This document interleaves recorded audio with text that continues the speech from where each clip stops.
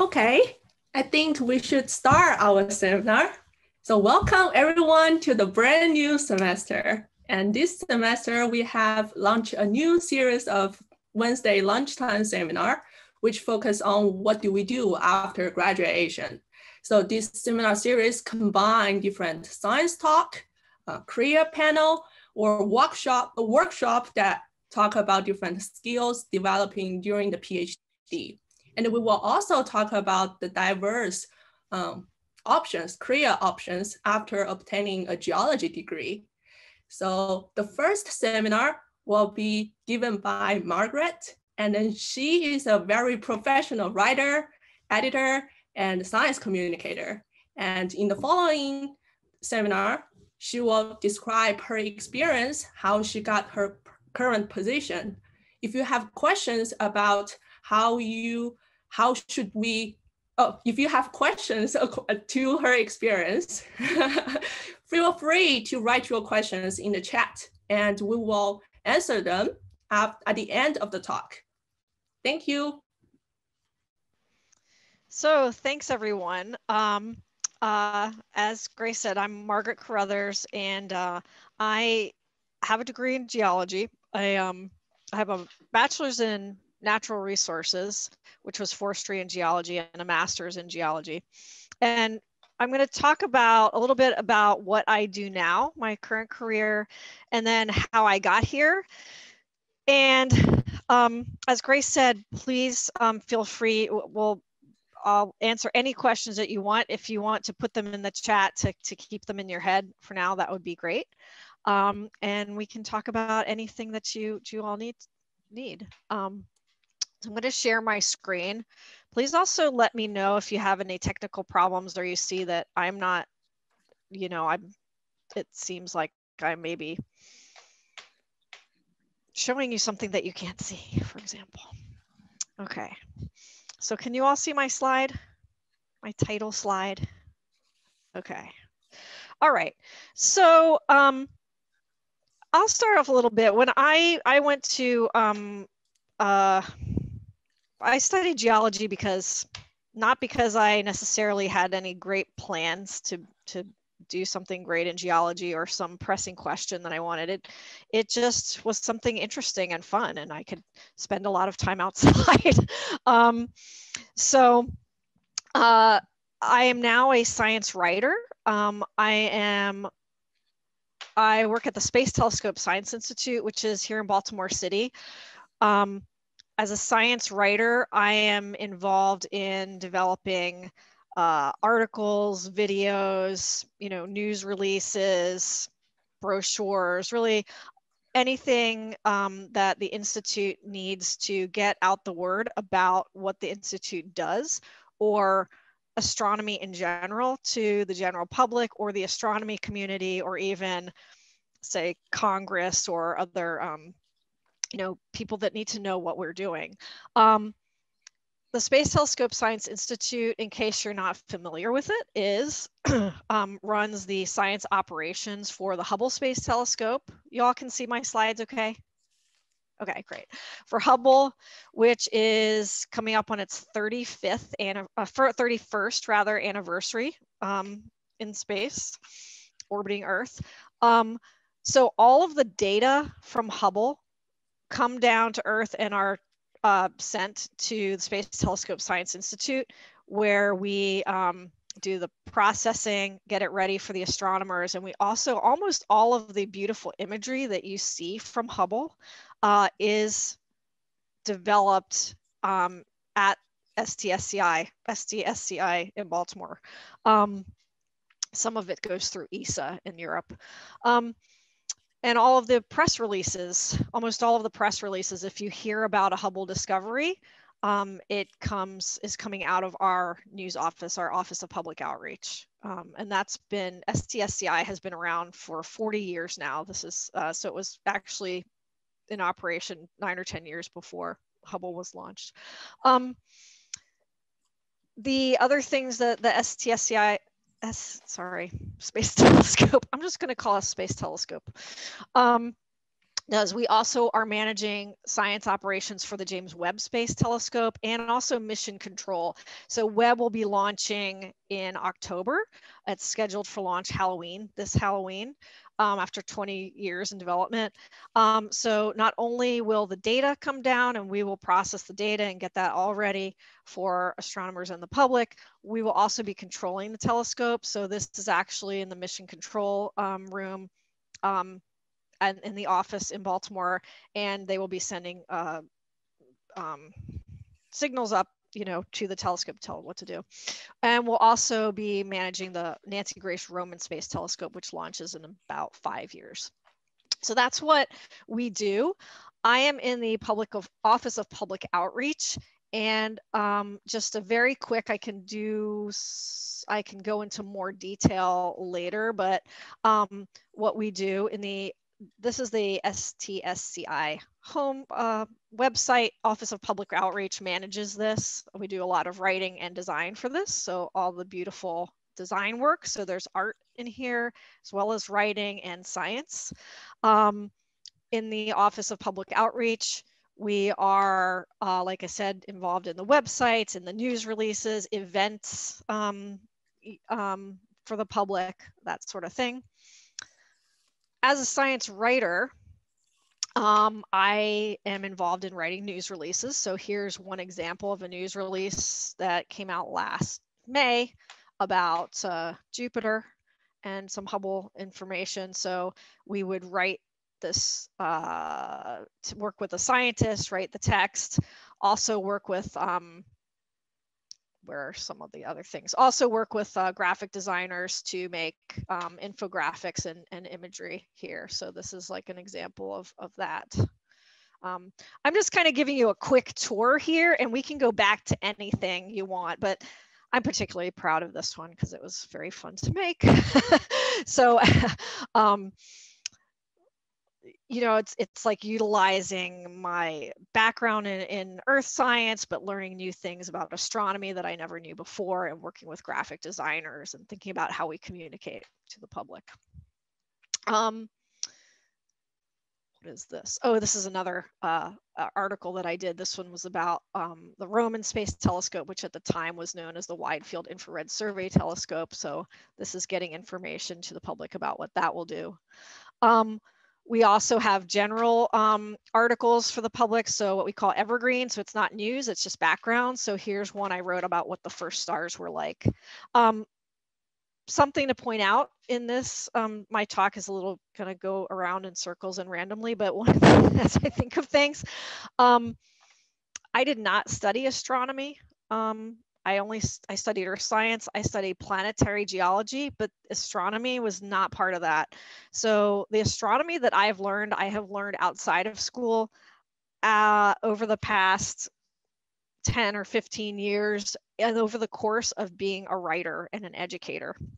And it's just something I wanted to point out because really in our careers, most of the learning that we do is really outside school. Of course, it depends on where you are in your career, but learning doesn't end. And so, but what I did learn in school was how to research, how to think critically, how to write. And over time, I also learned how to communicate with the public. So this article here, what were the first stars like? I had to go and do all that research and figure it out. There was no good public article on that, so I couldn't just sort of like take somebody else's and rewrite it. Went back, talked to a lot of experts about it and that sort of thing. So this is very fun. I also worked with illustrator and designer to create graphics for this and infographics, that sort of thing. So this is another article that I did. What would Earth's atmosphere look like from Webb? Again, applying what I learned in earth science to astronomy and bringing in a lot of other things. We create interactives as well. So this is a product called ViewSpace. We have these interactives where you can go and here in this one, we're looking at an object, the Crab Nebula, and we are basically able to look at it in the visible wavelengths from Hubble, but also look at it in infrared, radio wavelengths, UV, X-ray, multi-wavelength. These interactives are designed to give people an understanding of, in this case, you know, what we can see in different forms of light. But the thing I wanted to point out here was a lot of my work is figuring out not just the text and the words to write, but how to organize the material and what the user experience is like. So this project was not just writing this up, but we actually designed how this was going to work. So these are kind of fun things to explore. There's more information for people down here. Again, this is a quick tour, and I can give you all the links to these if you're interested in this types of things that we do. This is another example of some of the work we do. We make videos. So this is a short video, and this one is an earth science topic that I was particularly interested in. So I thought, hey, let's do one on this seafloor gravity. I'll write it and find the imagery for it and work with the video designer to put it together.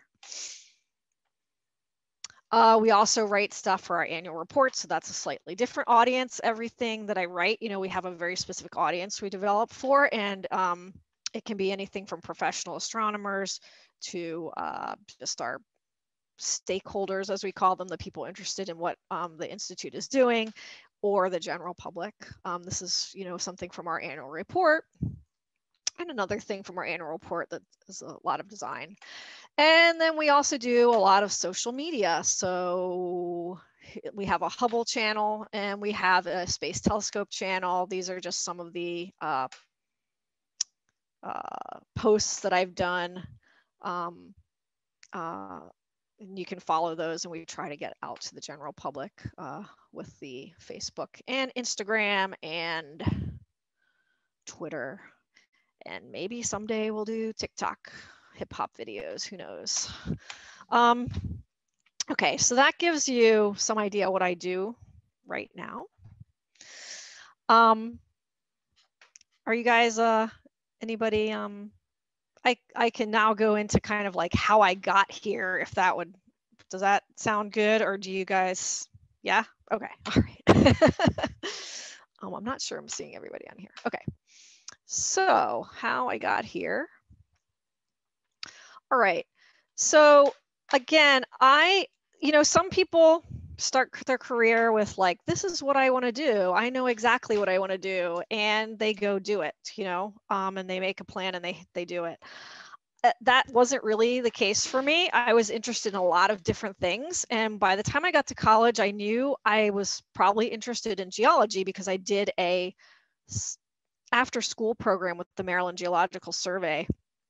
And I got really interested. We didn't have geology in high school. They didn't teach it, at least not in the program I was in. So that was the only experience I had, but I found it really fascinating. So when I chose which college I went to, I chose it partly because they had a natural science program.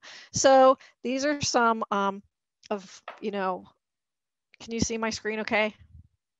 Yeah, okay, so this was before the age of digital cameras. So this is like, I took my phone the other day and I took pictures of my pictures from college. So my point is that, you know, I think a lot of you all, you know, studied geology in college, and I loved being outside. I loved just going on the field trips. I loved dealing with maps and coloring cross sections. But we also had a lot of other opportunities. I went to a liberal arts college, so it wasn't just focused on one thing. It was a lot of things. We did, this is me and an alligator in a program I did. This is people, you know, marsh mucking in Georgia. And so the point there is that I did discover in college that I was interested in natural sciences and liked being outside and that kind of thing. I also did a lot of summer jobs. So I had a job at the working in a bioremediation lab at Hopkins. And one thing I discovered that I like the idea of it. It's really cool. So basically I fed sewage to microbes. That was my job. And also running analyses on machines. Like, oh, what was it? I forget. clearly this was a long time ago, but I put this picture here, the stock photo of these guys having fun in a lab, because what I learned from this, I really liked the idea of bioremediation, but what I discovered was this was not me. I did not find this fun. I found it a kind of tedious, and I prefer to leave it to somebody else to do that work.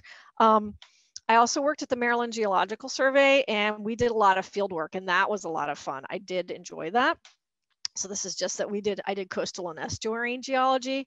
And I did a summer volunteer conservation project, program at Assateague Island National Seashore, and that was wonderful too. So I tried to get lots of experience out there, and doing that was important because I found out things that I liked doing and things that I did not like doing. And I think one point I wanted to make on here, I really felt like I should like this environmental engineering. Like, I thought, I should like it and I should do it, but I'm glad that I did not pursue it because it really wasn't what I actually wanted to be spending my days doing. There's a difference between kind of interest and like drive to do something for 8, 10, 12 hours a day, right? So after college, I went to grad school at UMass Amherst, and I studied Martian geology. And I think part of the reason I studied Martian geology is these broad interests. It allowed me actually to take the broad geology and apply it in a more broad way than say a very focused, super focused project. I tried to do a lot of different things when I was in grad school. So even though I did Martian geology, I did a lot of field work in other classes. I helped people out on their field projects. And I also signed up to be a volunteer on a research cruise of the Southern Mid-Atlantic Ridge. Now, that had nothing to do with Martian geology, but it had everything to do with finding interests and kind of like building a broad understanding of many different things. Not just knowledge, but also kind of social things. Like, I don't know if you've ever been on a cruise, but it's like kind of a fun social, I don't know. It's a different place to be. And that was for 5 weeks on very rough seas. So grad school. Okay, so that now I'm kind of like a lot of you guys are in grad school trying to figure out what's next, right? When I was in graduate school, so I was at UMass for 3 years. In my last year, I had to figure out what am I going to do next? Well, I had never really thought about anything other than school, right? So for college, the next step was, well, why get a job? Just keep going to school. And I wanted to go to school. So the question there was, would I go for getting a PhD? And I did want to get a PhD, but I could not decide what in. I wasn't thinking I wanted to go on with planetary geology. It was too remote, like literally remote, and I wanted some real rock samples. I really envied my colleagues in my department who had actual rocks they could like analyze and go out in the field. And this was even before any of the landers. We were using Viking data from the 1970s, so it wasn't a lot to work with. I really got interested in mid-ocean ridge stuff and from this cruise. So I almost, I thought about doing that, but I really couldn't decide what I wanted to spend the next 5 years diving into. So I decided, I'll go work. So I asked around. I thought, you know what? I do like communicating. I like museums. Maybe I could work in a museum. That would be fun. So I asked my professors, hey, do you know anybody who works in a museum? And one of my professors said, yeah, I know 2 people. One guy at the Smithsonian, and that was Jim Lur, he knew. And then I know one guy at the American Museum of Natural History, Ed Mattei. So I wrote to them both, and I said, hey, I'm looking for a job and I would love to work for you. And I got an email back from Jim Lur, said, we'd love to have you, but we have no money. And then I got an email back from Ed Mattei, and he said, actually, my assistant is leaving, so there's a job opening. So I applied for that. And you know, other people did too. It wasn't just that I didn't just get the job, but I will tell you something. I wanted that job so badly. You cannot believe it. Like, I really wanted that job. I wanted to move to New York. I wanted to work at the American Museum of Natural History. And honestly, I think other people were probably more qualified for the job because but I think my enthusiasm is what made it. So I worked there for 4 years. And in that time, we were developing the Hall of Planet Earth, which here's a picture of that exhibit, part of that exhibit hall. And so I got to be involved in collecting some of the samples, not much of the exhibit design, but just a little bit. I was supposed, my job was kind of caring for the rock collection, which was one reason I like rocks. They don't need a whole lot of feeding and watering.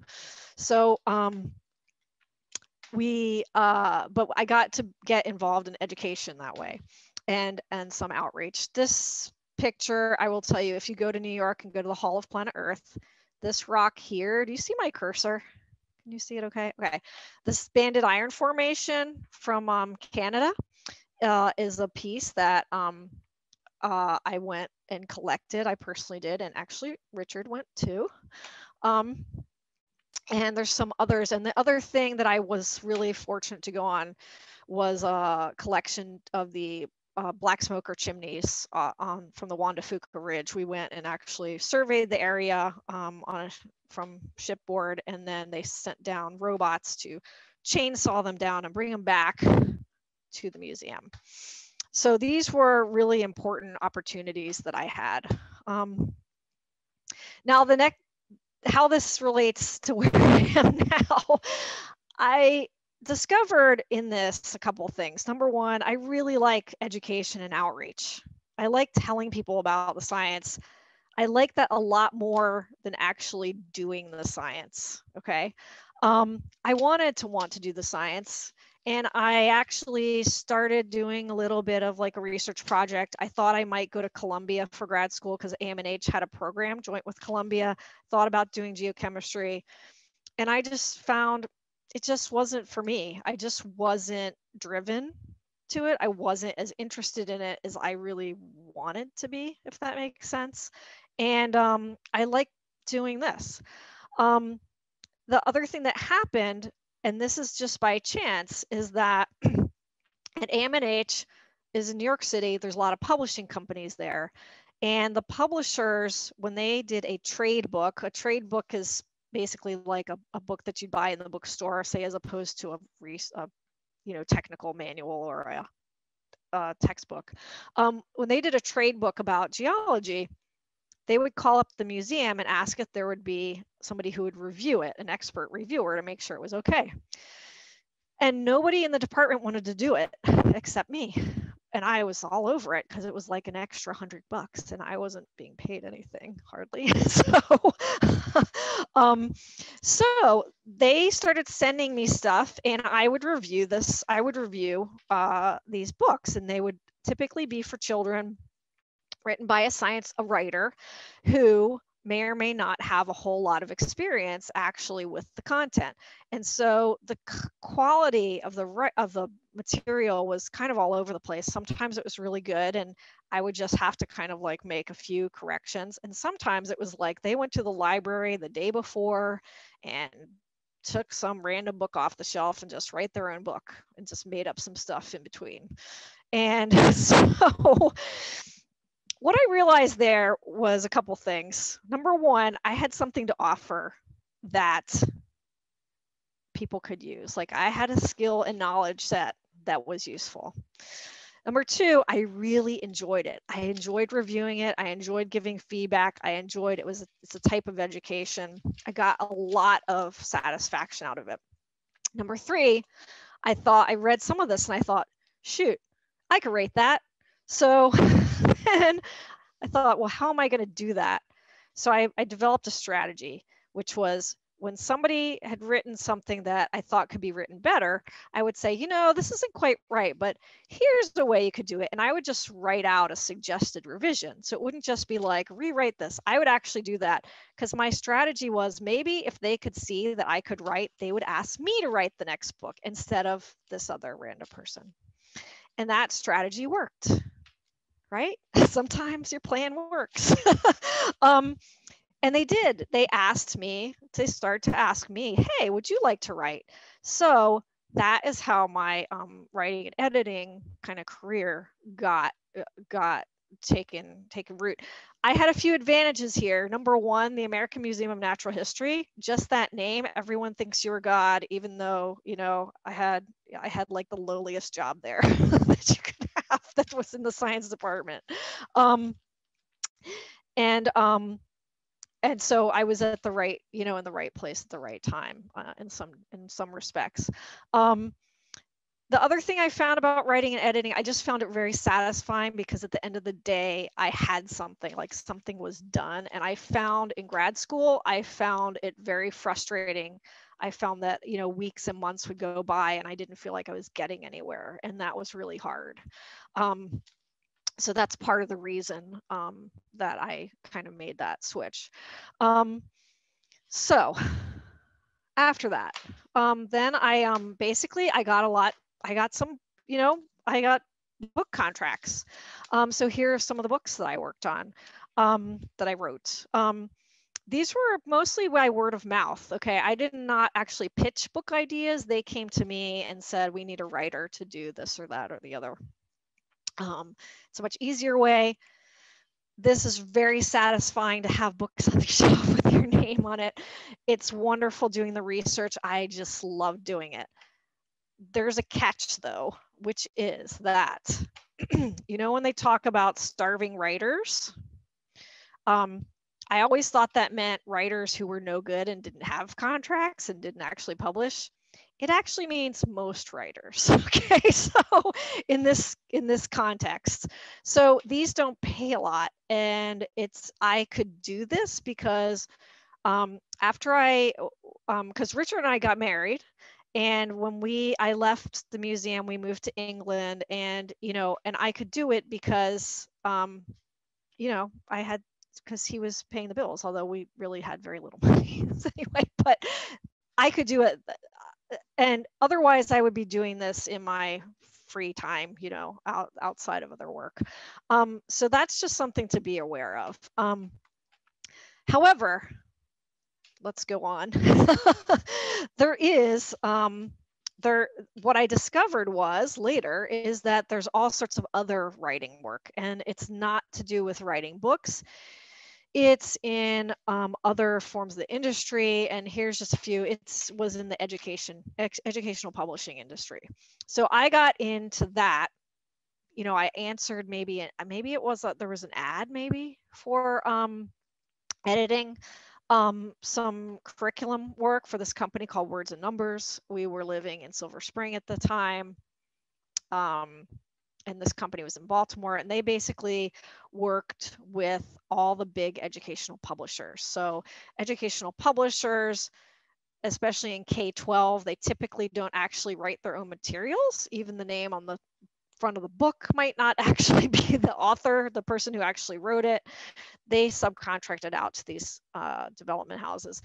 So I joined a company called Words and Numbers, and this was a full-time job with benefits, et cetera, et cetera. So now I was working, actually writing, you know, reading passages, lab manuals, interactive, you know, eventually we got into digital textbooks. So we were writing, you know, lessons, a lot of standardized test prep. So depending on when you went to school, you might have seen some of the questions I wrote. But this was good. And what was, again, interesting about this is that there are a lot of people in educational publishing who know about education. There are a lot of people from the humanities side. The science side, there are fewer. And it was it was very important for them to have people who knew what they were talking about working on these things, because otherwise, you know, I'm sure you've come across lots of things. You're like, hey, that's not right. Who wrote this? They don't know what they're talking about. And it's true, because people are given an assignment to write and they have to go do their research, and they may or may not really understand what's going on. So I really enjoyed this work as well. Eventually, you know, other factors came in and I left that company. But the thing that this also moved me into was, so I learned to do writing for a new audience. I learned to write for clients. So it's not writing for myself. It's not writing for, it's more very constrained writing. So you might have literally, you know, you have a page, it has to fit in that page. You have a lot of constraints. You can't use this word or that word. It has to be a certain reading level. Your client, meaning your publisher, has told you all these different rules that you have to follow. So it's a different type of writing. I like to think of it as a puzzle, really. Think of those constraints as kind of like a fun thing rather than a annoying thing. In this thing, I also learned to manage projects. So we had big projects, big teams, and we had to get things done on time, on deadline. We had to organize files. We had to make sure that everything went to the printer properly, and got there for the client, because there's a lot of money involved and there's contracts involved. I had a team. I was head of the science department, and then I was head of the science and reading departments. You know, at one point I had a team of maybe 20 people. Then I also got into proposals and business development from that. So I was managing budgets, but also then effectively sales, but it's like writing a proposal. Like the company, a publisher would say, we need somebody to do you know, earth science textbook for grade 9 and all the ancillary materials like the test prep and the labs. We would write a proposal and a bid for that to get that work. So I was in charge of that. So I had to figure out all the money side, but also kind of like write up why we were the best for that. So that was also very satisfying work. There's a lot of challenges to this work as well, because you're talking about a business that needs to make a profit. So I guess the thing I wanted to point out here, I had no previous experience for the for-profit business world, because my mom was in academia, so I kind of grew up in the academic world. This was my first real experience with that. So there's a lot of learning on the job, and I do not have an MBA, but I would say that probably I have close to it in terms of experience on the job here. So, okay. Then I left Words and Numbers and I did independent consulting. My slide was not great for that. I didn't finish my slide, so I'm not going to show you that slide. But basically, I did similar work, but I was self-employed.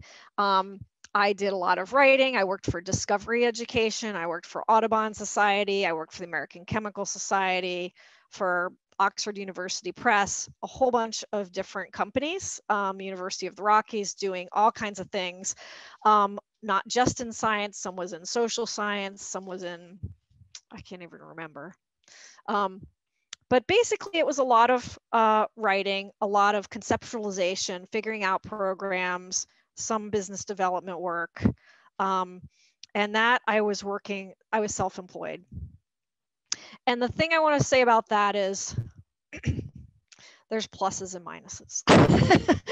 If you don't have to worry about paying your mortgage, it's great, it's fine. If you have to worry about paying the bills, it's extremely stressful being self-employed. So I can talk more about that later. But then in 2017, I got the job at STSCI, and I took that because, I mean, who wouldn't take that? It's an awesome job. It's, you know, learning new things. I work with amazing people, extremely talented people.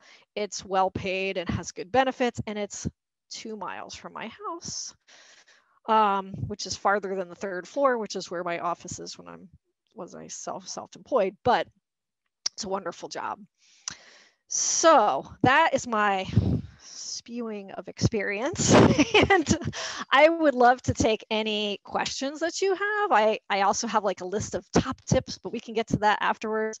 Any questions that you have about what I do or how I got here or anything you want, really. I'm going to stop sharing.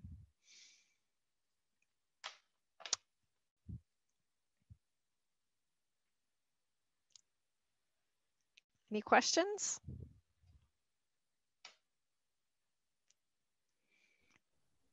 Do we have any questions from the audience? I personally love the story. I think it's great. Well, I will have a question. Actually, I have many questions. Okay, but it's go like for it. to change from job to another job to another job.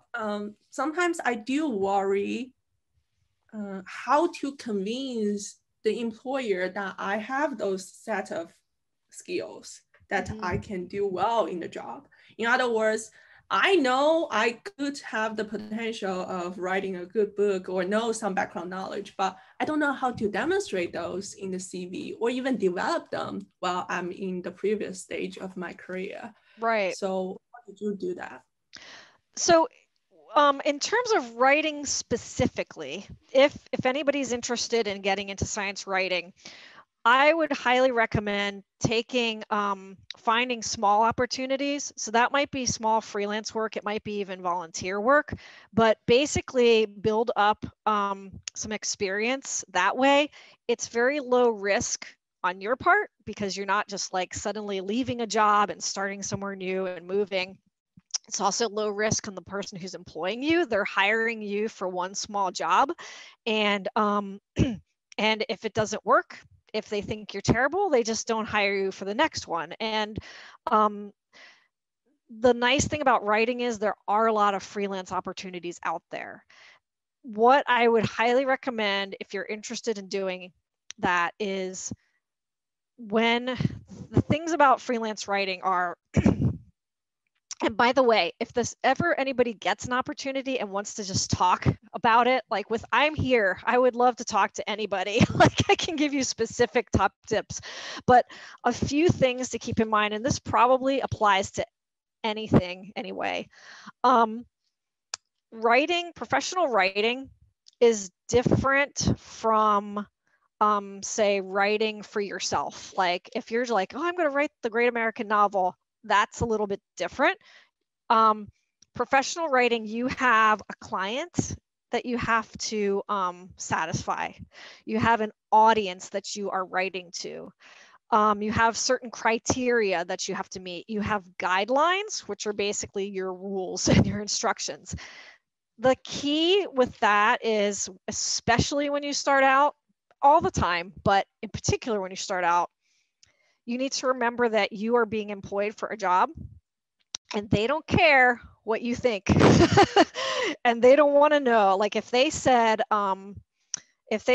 Grace, I need 250 words on lemurs and it needs to be written for second graders, if you can give them the most beautiful piece of writing that's 500 words about dogs for fifth graders, and they will say, I do not ever want to work with you again, because it's not about your writing skill at that point. It's about following the directions as well as the writing skill. So my recommendation is, if you want to get into writing, find these little opportunities and do a really good job. Because I'll tell you, when I was at Words and Numbers, I was an editor mostly. We employed a lot of freelance writers, and 80% of them were not good. Or I should say, maybe I shouldn't say they weren't good. 80% of them did not give us what we needed, okay? The ones who did consistently give us what we needed, and that meant following the directions as well as writing well and knowing the content for the audience, also getting it in on time, and then also being open to feedback and open to revision and being easy to work with. So again, these lessons probably apply to other things that people want to get into. It really comes down to do a really good job. And if you understand what your client is looking for, whether that means what content, what's the purpose of the piece, but also how they want to work with you.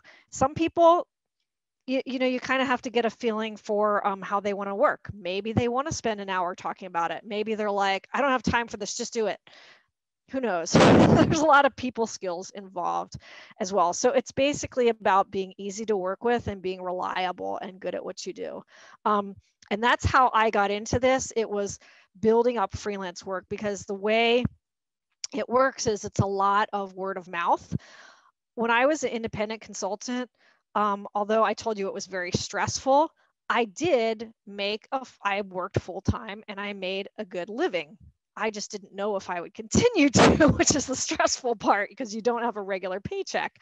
But the reason it worked, a lot of it was word of mouth. People would say, hey, they would send me an email, Margaret, I'm doing this project and somebody recommended you, and could you do this with me? And that's just because I did a good job in the past. And there are times where I did not do a good job. There are times where I didn't turn something in, or I didn't meet their expectations. And those people, that pathway was shut off to me. You know, I don't even know where it would have gone, but it was shut off. So does that answer and help a bit? Yeah. And then if that is the answer, I will have a follow-up question. What are the 5 or fewer most important skills that you have learned in the graduate school, but you're still applying them in your work experience? And what are the 5 most important skills that you have learned as you are working, leaving from the graduate school, but you think they are very important for us to develop now in order to find elsewhere? Right. So the thing in grad school, I think that I learned that was really important. My graduate school advisor was he was very particular about my writing. And that was not because he was trying to make me a writer.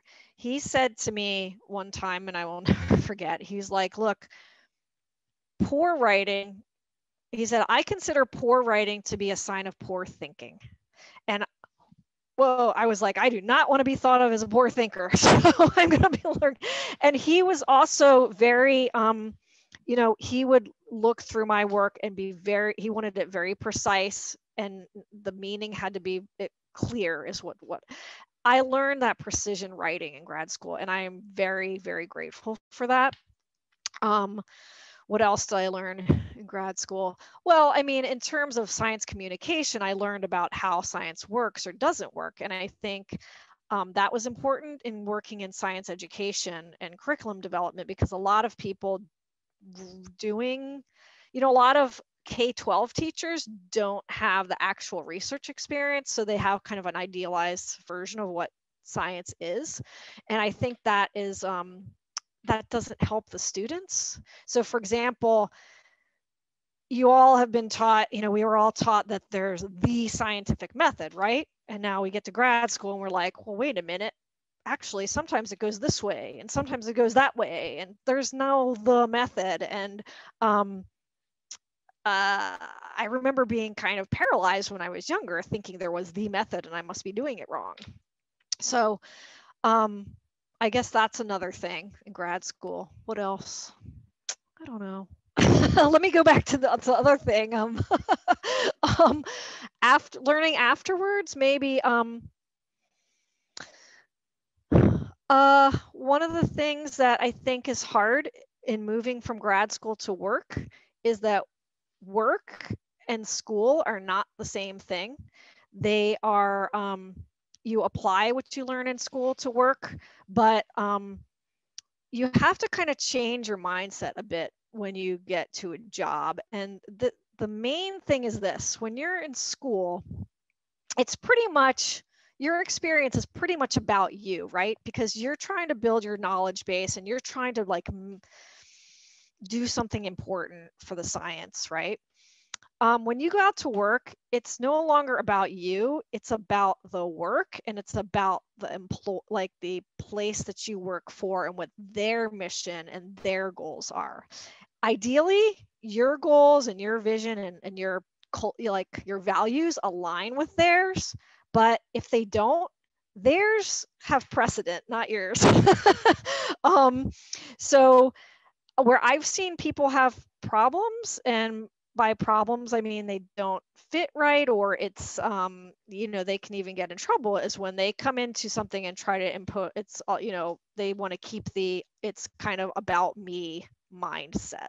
Does that make sense? I'm not trying to be harsh here. It's just the reality of the situation. And certainly when I went in, I think I could have done better. I would have been more successful at AM&H, say, if I had gone in being like, you know, this is a real job. Like, this is, I need to be professional, you know. I felt like I got a lot out of it, and it, you know, but I think I could have done better, and I could have done more for them. And had I had a slightly different attitude toward it. So that's one thing. Let's see. I think you need, you know, everybody needs to be prepared to make mistakes. Mistakes, if you don't make mistakes, it probably means you're just kind of sitting there and doing nothing. So you know, it's all about what we do with our mistakes, rather than kind of getting mired in them, or or defensive, or like shoving them aside. It's like, what can I learn from that? How can I take that and actually build on it? It's just like in science, you know, you do an experiment, your hypothesis, you've disproven it. You're not going to be like, well, actually, I'm just going to throw this data out and say actually that I did prove it. No, you learn from it and you think, well, maybe I need to change this or this or this. So I think that's really important, because yeah, it can be hard. And I think that the things that are really important in the work world, in grad school, I think a lot of us come out thinking, you know, it's our knowledge and our skills, our technical skills, that are most important. But it's, and they are, no doubt, right? They're really important. But it's the interpersonal skills and the communication skills that really make a difference. Like I did a lot of hiring, okay? And I did want to hire people who are extremely confident, competent rather.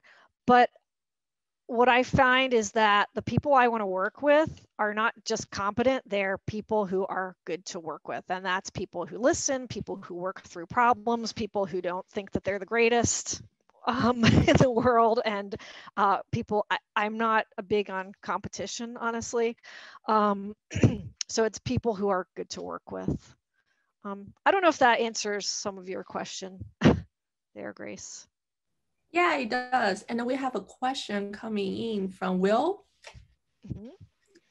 So do you see, Will, do you want to read your question?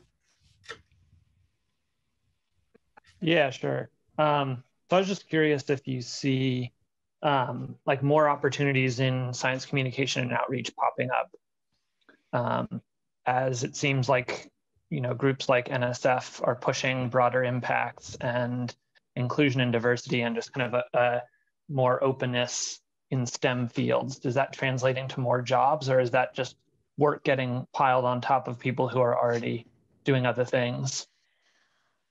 I don't know for sure the answer to that, but I think it will translate to more jobs, because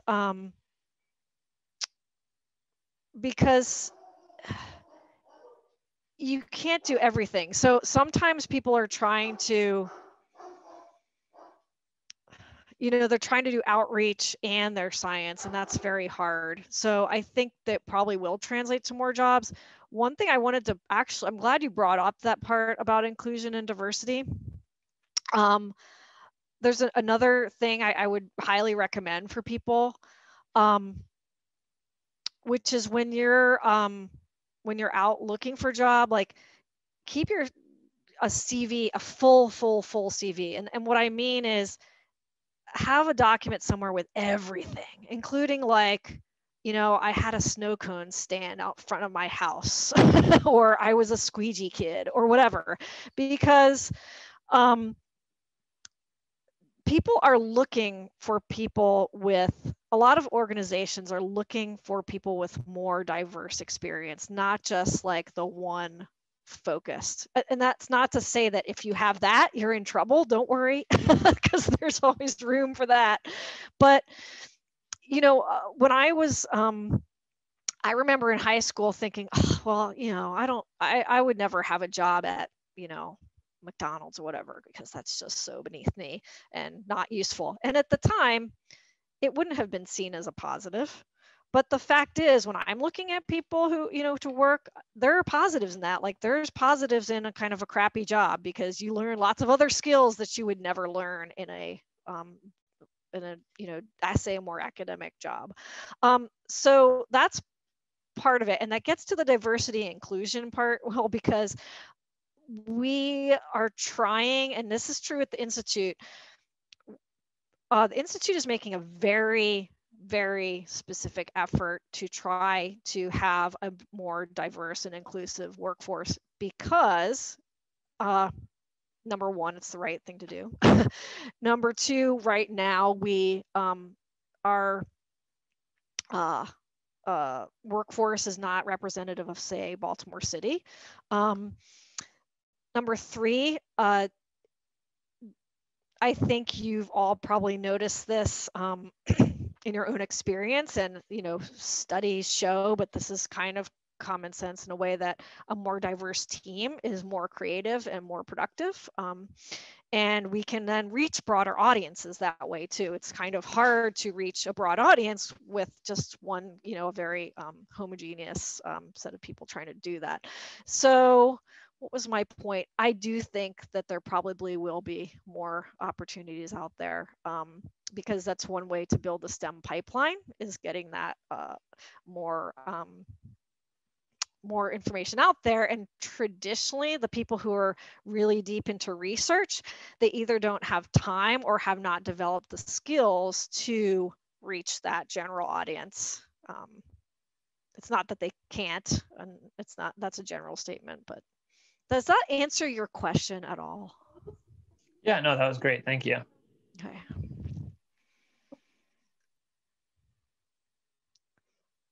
Anybody else? Do we have more questions?